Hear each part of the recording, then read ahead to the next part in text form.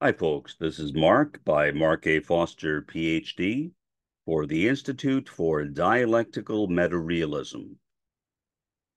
I will read you a very short article from National Public Radio in the United States, NPR, on a recent development regarding Colombia and diplomatic relations with Israel.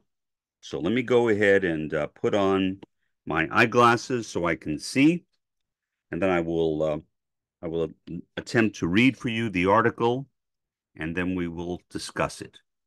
The headline is Colombia will break relations with Israel over its actions in Gaza, Petro says. And here is the article. Colombia is set to break diplomatic relations with Israel over its actions in Gaza. Speaking to a crowd in the capital Bogota on Wednesday, Colombian President Gustavo Petro said that the country will break diplomatic relations with the State of Israel on Thursday, calling the government genocidal. If Palestine dies, humanity dies, and we are not going to let it die, he said. I'm reading the next paragraph in advance and kind of shaking my head at it. Israel has strongly denied committing genocide in the war against Hamas in Gaza. Yeah, right. As if you have any credibility, Zionist entity. Strongly denied? How do you deny evidence? How do you deny evidence? It's like denying gravity. How do you deny gravity? I mean, if you uh, if there was no gravity, we would all simply be floating around, I guess. Everything would be floating around that wasn't nailed to the ground. How in the world can Israel deny genocide? Well, I know it has. Obviously, it has to deny it. It can't acknowledge it. That would be too nice. And Israel is not a nice place. What a horrible response. It just seeing something like that just kind of unnerves me. History will remember that Gustavo Petro decided to side with the most despicable monsters known to mankind. I bet you can't guess where that came from. Time up. Israel. Yeah, Israel. That's according to Israeli Foreign Minister Israel Katz. It was in a post on X, formerly known as Twitter. Yeah. So, I mean, I guess it could have come from Netanyahu or anybody on the team, so to speak, could have said that, but it doesn't really matter. It's all just one team of genocidal monsters that are all doing this. I don't care who said it. If I know it was somebody in the Israeli government, I know not to trust it. And in my view, nobody else should trust it either. Sadly, sadly, a lot of people in the world are siding with Israel. Fortunately, there are some brave leaders, some brave countries who are willing to step out of the line and denounce Israel, as we all should, as the students are around the world in their protests. We all should denounce the actions of Israel. Speaking as a retired college professor, if the student protests disrupt classes, so what? So what? What's the point of having a university, a place of learning, if you can't engage in praxis, if you can't engage in protest? Why have a university? Universities are about learning, and protests promote learning. They really do. Anyway, let me go back to the article because otherwise I'll just rant and rave and rant and rave. Colombia is one of the US's closest partners in Latin America, and it has previously been a close partner of Israel. Pause. That is significant. Why? Because we are not talking about a historical enemy of Israel. We're not talking about a country that has always or almost always been against Israel. No, that's not Colombia. That's not Colombia. Colombia is not in that camp. The fact that Colombia is willing to break off diplomatic relations with Israel is a really serious statement, a really significant event. And I think it should be regarded as such. And I hope that other countries, including my own, I say with a laugh under my breath, does the same thing. I mean, obviously, the US is not going to break off relations with Israel. The US is its primary financier in this war, in this terrorist campaign. So breaking off relations would literally be an unresolvable contradiction. The US won't break off relations with Israel, at least not as far as I can see. I can't imagine anything that Bibi Netanyahu would do that would result in the US breaking off relations with Israel. Nothing. Maybe I'm wrong. Maybe I'm wrong, but I just can't imagine it. The US has been, I don't know, like Siamese twins to Israel for the entire history of Israel. I mean, there wouldn't be an Israel, as far as I know, if it were not for the US. Maybe another country would have put Israel over the line in the UN General Assembly, maybe. So it's possible, I guess. But would Israel have lasted this long? I don't know, but I doubt it.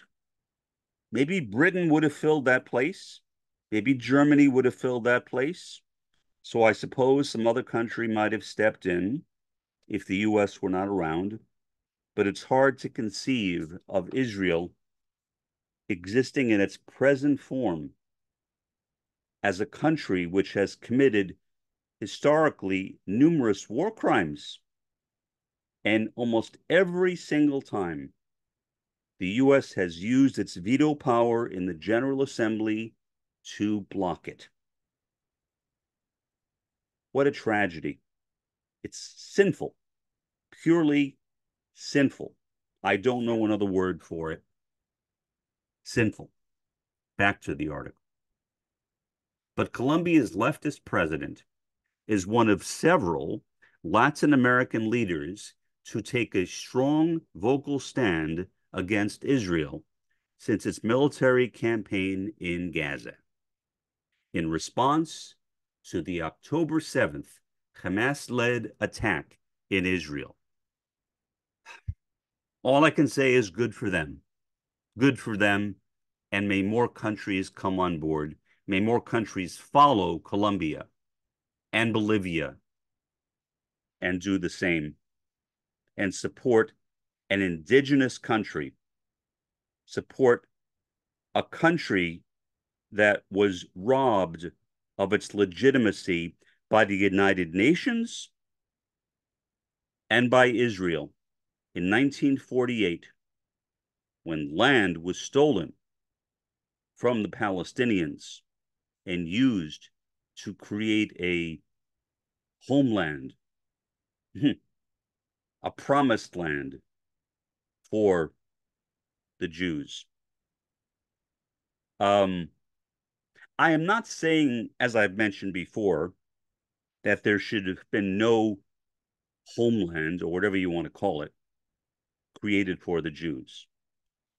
As long as it would be disconnected from Zionism, from Herzl's philosophy of Zionism, I would have no objection to doing it, but I think it should be clearly stated that this has nothing to do with Theodor Herzl's Zionism. But that land should not have been in Palestine. Palestine is an indigenous area. There was no right. There was no right for Israel to be placed in Palestine. Palestine was not complicit, despite actually claims by some Israeli officials that Palestinian leaders were complicit. Total and bogus lies, all designed to justify its own existence.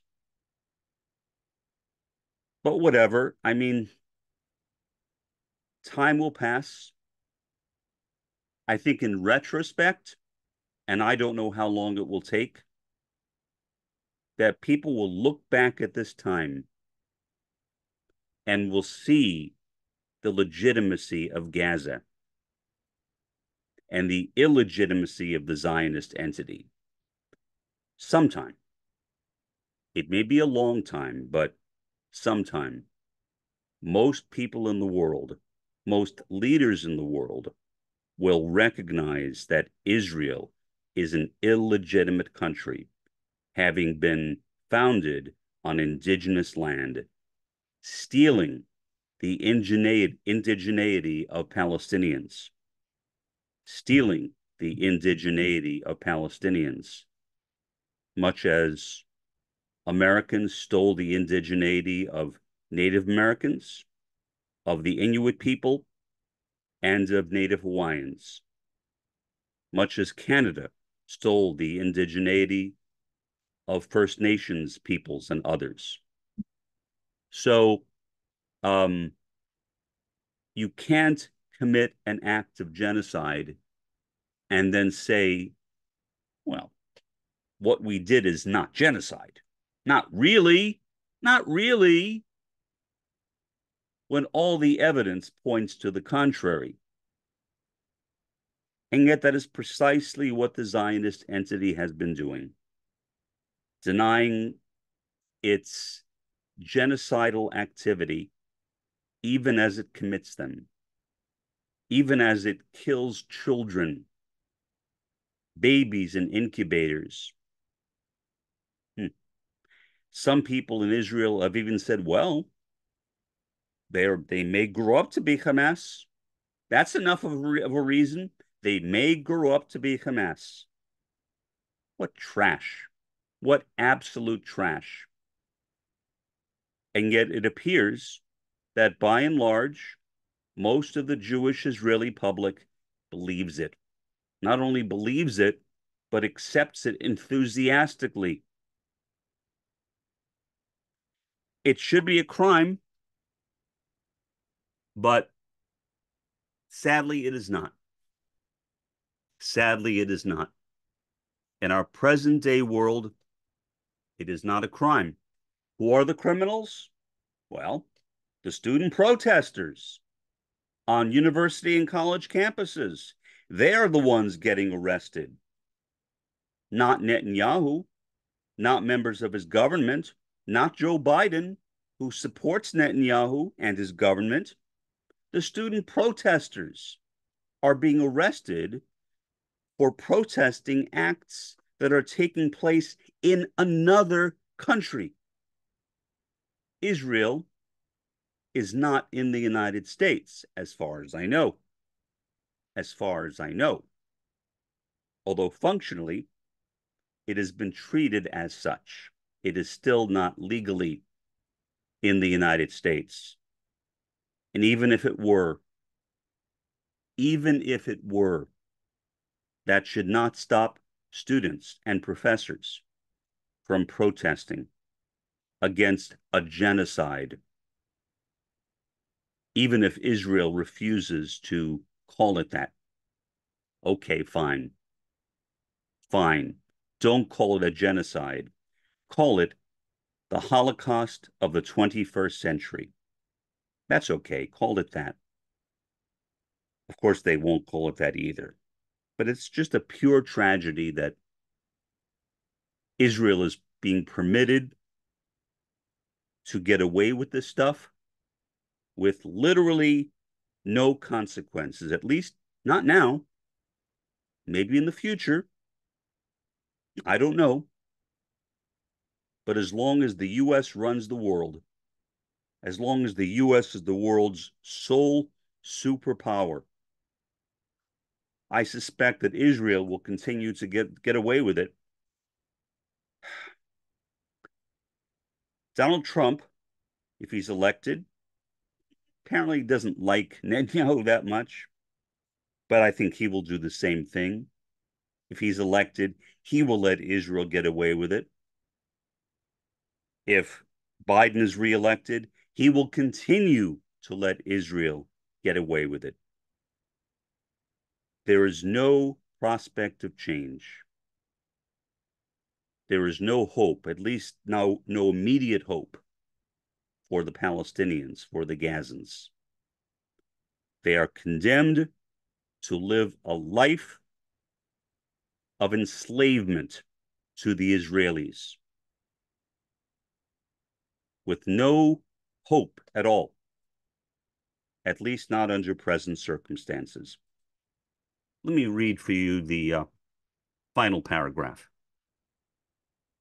This week, the United Nations Court at The Hague, the World Court, rejected Nicaragua's request to order a halt to Germany's arms exports to Israel. Okay, so again, we have two big things happening that are mentioned in this article. The student protests are not focused on here, but Colombia breaking off relations with Israel tomorrow, Thursday, and the World Court at The Hague rejected Nicaragua's request to order a halt to Germany's arms exports to Israel.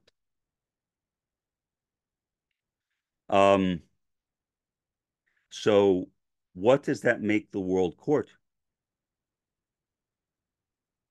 An international terrorist movement or organization? The World Court, at least in this instance, is siding with Israel. Is saying, you can't do that. You can't stop Germany from giving weapons to the Zionist entity. Can't do that. That's not fair. Fair my ass. It's the only fair thing that could be done, and yet it won't happen because the World Court has stopped it. So we are living in very troublesome times. I mean, that's an understatement. When I see people that I've known forever, which is not that often because I don't live anywhere near the people I grew up with. But when I see them, like on Zoom primarily, most of them look extraordinarily downcast. Now, I can't prove that they are downcast because of this terrorist campaign on Gaza. But I think that that's the reason, or at least a reason. There is anger. There is anger among many average Americans at what Joe Biden has been doing. The fact that Joe Biden is now rescheduling weed. Will that help Biden? Maybe. It shouldn't, because rescheduling weed and slaughtering Palestinians, those two things don't even belong in the same sentence. There is no comparison, but it might help him in the kind of topsy-turvy world that we live in. It might very well help him. But if it does, which I am not discounting that, I will admit the possibility that it might help him. I don't want it to. I hope it doesn't. But could it? Oh yeah. Oh yeah. It could. Um, that will further, in my opinion,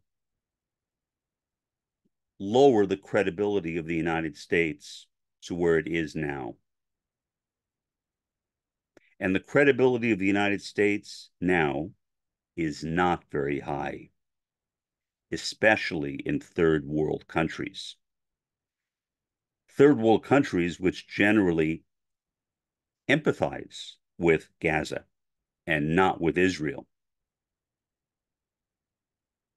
The U.S. used to have some credibility with those third world countries, some, because of its financial aid to them, on and off, when it suited the United States.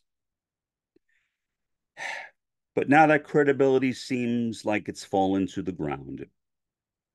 And good for that. I hope it falls down even more.